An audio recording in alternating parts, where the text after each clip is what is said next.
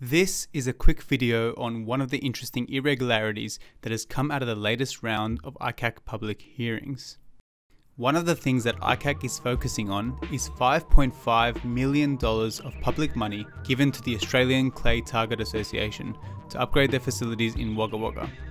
The Member of Parliament who was seeking this funding was Daryl Maguire, who is at the centre of this ICAC investigation, and who was also, at the time, former Premier Gladys Berejiklian's boyfriend. Part of the investigation is focusing on whether a conflict of interest was overlooked when dealing with this proposal, but one of the reasons given to consider this funding was that the upgrade would allow Wagga Wagga to host part of the 2018 Invictus Games. The Invictus Games is a multinational sporting event, and it was, in fact, held in Sydney in 2018.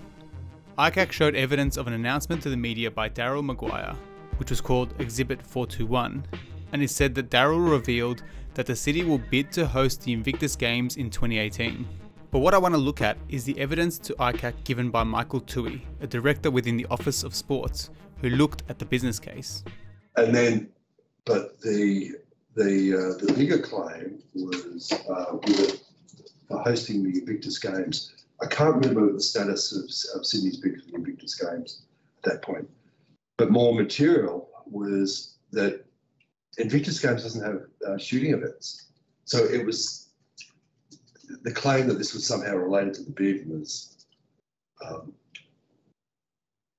imaginative.